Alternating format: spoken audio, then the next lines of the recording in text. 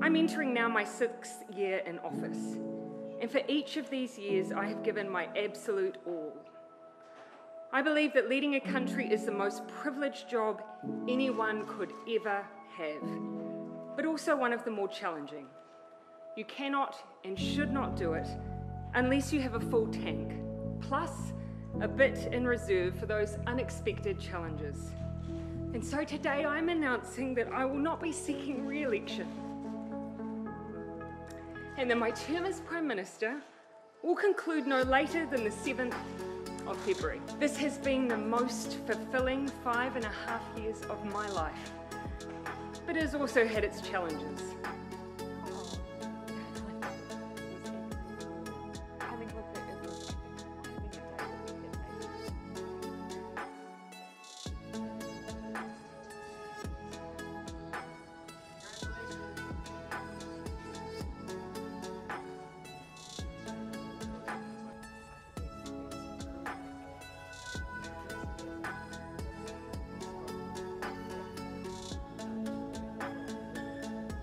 But I'm not leaving because it was hard.